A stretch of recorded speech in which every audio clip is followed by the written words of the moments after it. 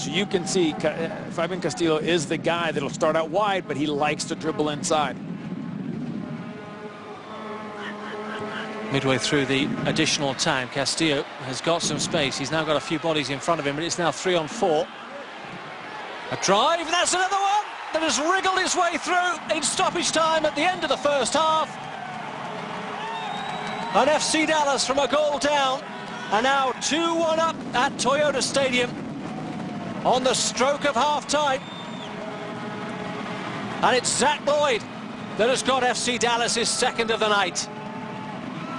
Well, again, it looks like another deflection. We talked about Castillo coming inside. Look at this. He comes inside. Drew Moore does a nice job. He flicks it. But let's see Zach Lloyd. Yep.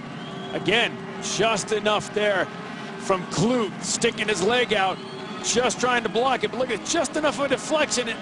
Almost. And you can see how quick Clint Irwin was. He almost made that save.